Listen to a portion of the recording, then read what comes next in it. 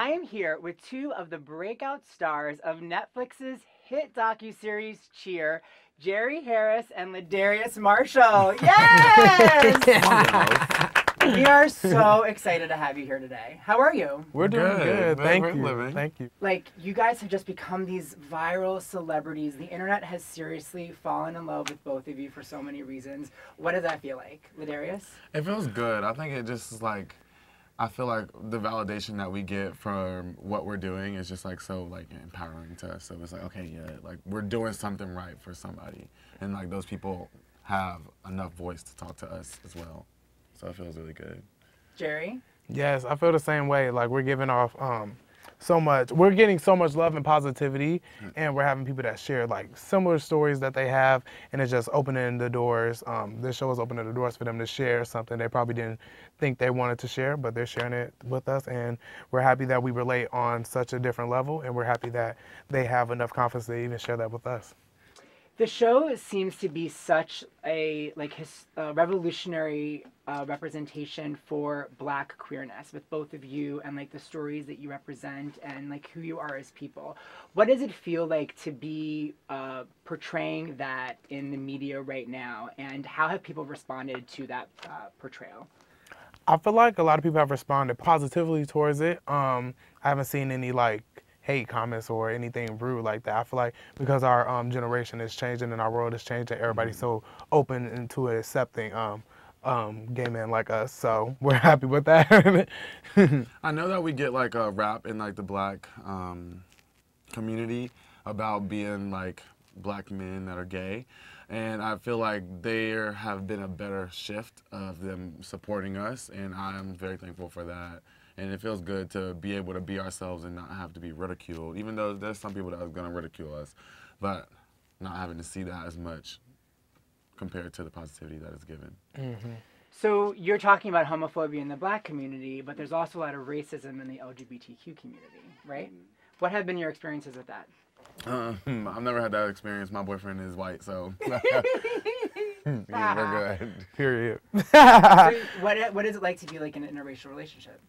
Oh, I love it. I love him. It's just fun. Like my cheer dad, he's white, and that means like I'm so like used to being around a lot of different people. You guys feel like kind of awkward at first because you're like, okay, we're like different in like the appearance look, but like when you're like so used to each other, it just feels so like natural and so easy. You don't even think about it. Jerry, the show profiles your experience with like losing your mom, and what were the tools or the resources that you called on to get through that experience? Definitely my cheer family. They helped me out through a lot growing up. Like cheer is my outlook to life, and I use that as my safe place to get away from all of my other problems that I have going on. So cheer is something that I had that was for me, and I loved it, and it took me away from all my outside problems. So when that situation happened, I had my old cheer gym help me out and reach out, and they just uplifted me and made me feel better and just made me feel like I had support and I wasn't alone. It kind of reminds me of the like RuPaul saying where she says like as gay people we get to choose our family, sort of like the opportunity that we as gay people or LGBTQ people have to have like a chosen family. Who is like your chosen family, Ladarius? Jordan, I would say he stepped up in my life as a father figure, and he's only like 8 years older than me, but I look at him as he's my dad, and I really truly feel like I am a part of the family because we just are all that close. Like his mom, I call her grandmother, and obviously his dad, grandpa. Like I just feel like I am so close to them, and I have a lot of cheer families, but that is the one family that I actually feel like we are like blood related because of how close we are. And what about the family that you live with? Well, I like to say I have cheer moms, and the mom that I live with, her name is Shannon, and she has a husband, 2 kids, and I love them so much, and I live with them, and they've been so nurturing ever since I moved in with them, and they've just been so helpful, and just great people to be around, and a great family to be around too. On Twitter, one of the questions that I saw people have is like, who is Jerry's Jerry? Okay, my Jerry is definitely my mother that passed away. She taught me to always be positive and always look out for people and always do the right thing. And that's something I try to emulate in her to make her proud each and every day. So my Jerry's Jerry is my mom. Okay. And who is Jerry your Jerry? Yes. Jerry's always What does Jerry mean to you? Jerry is just, that's like my family. Like, Jerry is like, your name is just like bigger than what you think it is. Like, it is more than just, oh, your name is Jerry. It's like, you're so empowering. Like, you lift people who don't have the power to lift themselves sometimes. And sometimes I don't ever tell you enough, but you are like a role model in my life. And I love you so much. I love you too. Oh my God. That is like getting me. One of the things that was kind of like hard to watch in some ways was if there were moments in the show when it felt that like you know that saying, hurt people hurt. And I felt like there were some moments in the show when there were things that you would do and there were like negative reactions or repercussions or things, and it would pain me because I would feel so bad for you in those moments. What did it feel like for you to watch back those moments, kind of? I was very disappointed in myself. I'm not even gonna like beat around the bush. I was disappointed because I was like, I know what you're going through, because I'm like talking to myself, because I do talk to myself a lot. I was like, I know what you're going through, but those people don't deserve to go through that because you're just feeling some type of way or you're hurting. You have to learn to be the bigger person. You got one or two situations.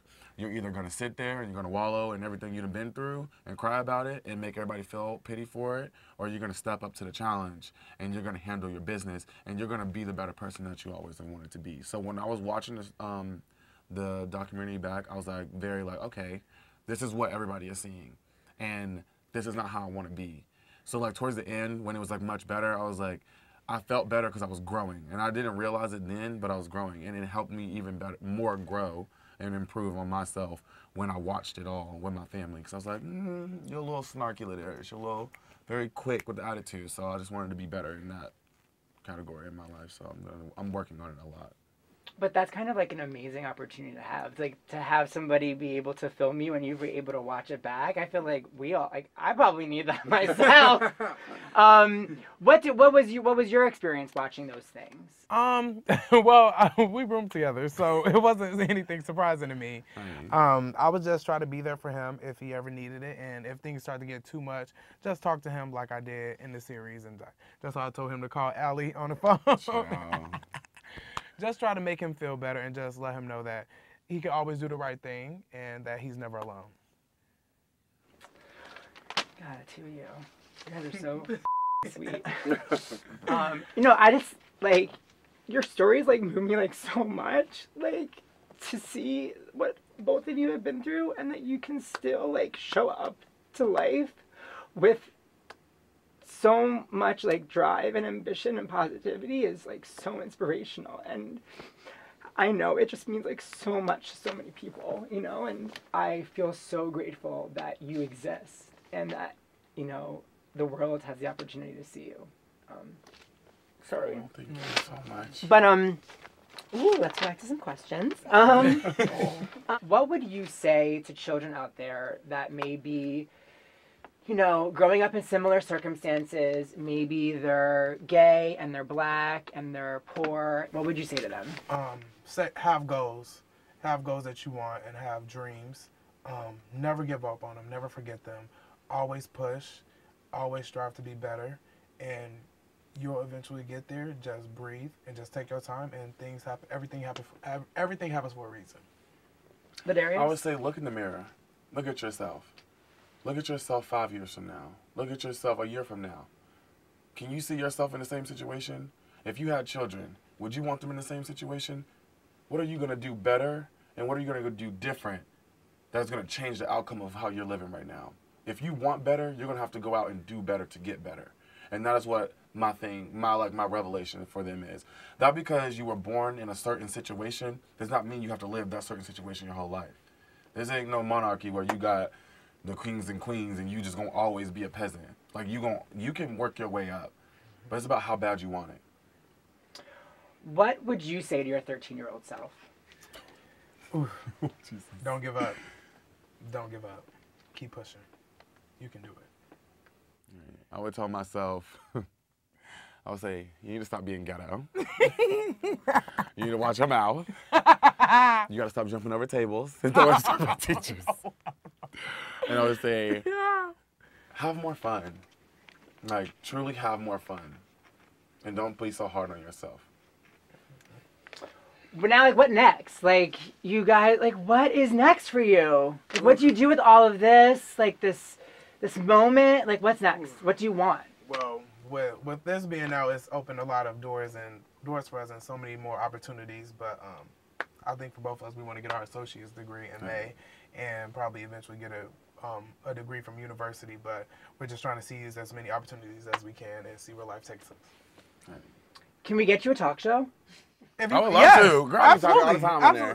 Like Jerry and the Darius. Yes.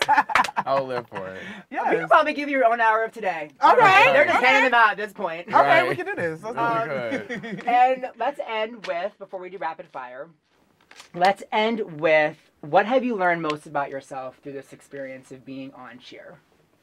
Oof. I've learned that I can actually touch people's lives more than I thought I could. That's what I've learned. Learned that I'm more vulnerable than I thought I was, and that I don't have to be so hard and so cut off from the world and have my walls up so thick that nobody can get through. I learned that I can have feelings and not feel weak. Do you feel like it's extremely hard to be weak? Like, do you think that there's a stigma associated with, especially men, like, you have to be strong, and, you know, like, that's why you potentially had those walls built, and where did that come from? Like, even on the show, my brother, he was telling me how he would, like, try to rough us up and try to make us tough.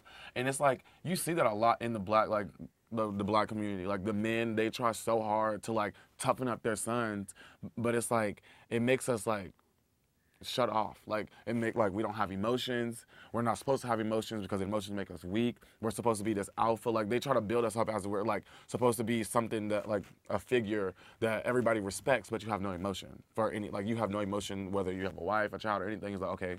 It's like, and it's hard because you try so hard to be like, so if something happens to me, what am I supposed to do? Just, they say, take it like a man and be like, just move on. And it's like, sometimes people can't take it like a man and move on. Because then they end up in jail because they done took it like a man and then got mad and then did something that they weren't supposed to do. And it's like, it's really, really hard growing up as a male, listening to, oh, you need to be more manly. I'm like, what is more manly? Not having emotions, not talking to people, not telling people what you think in your man because you're going crazy and you don't know what's going to happen to yourself because you're literally everywhere and you're floating in free space. And that is the biggest thing that I have an issue with being, like, especially a black male, because it is so evident in the black community, even it comes from women as well.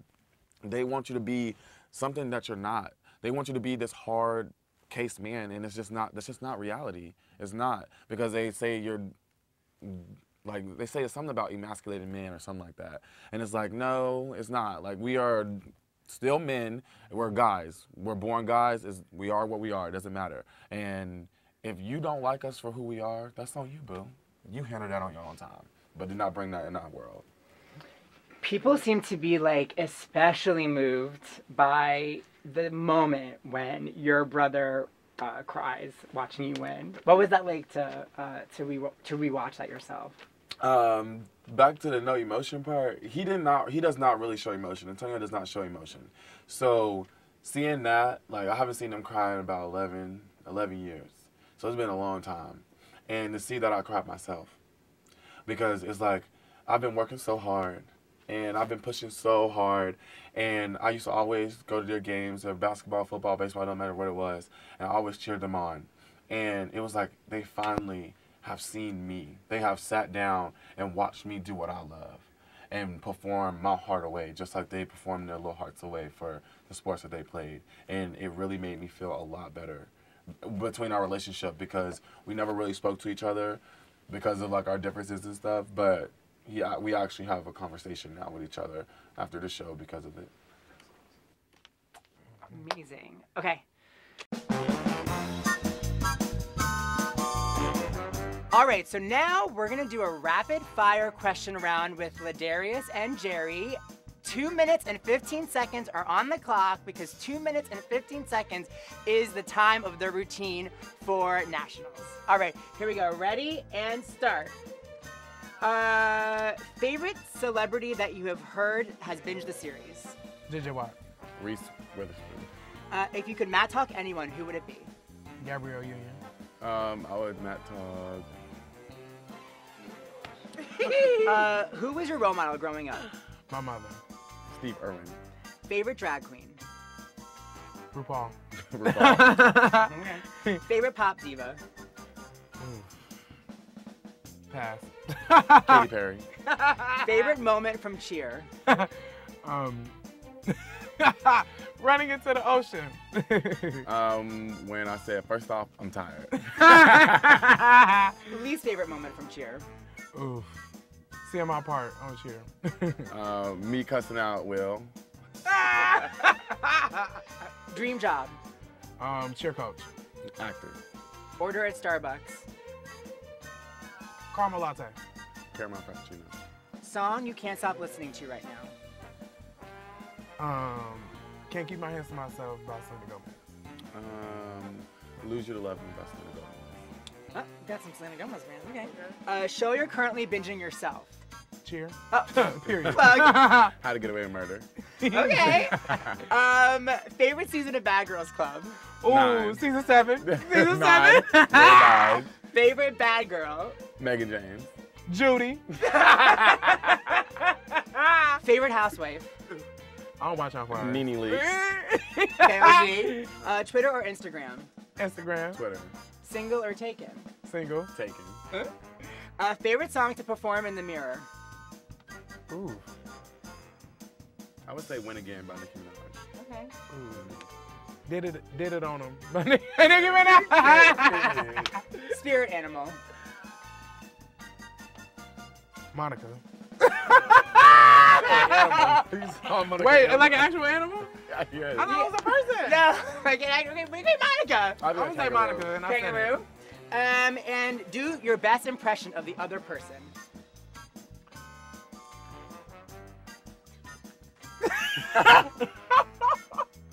First off, I'm tired. Let's go, you guys! Get around! Let's go! Go, guys! 98 pounds! This is Maya Darius. I'm like the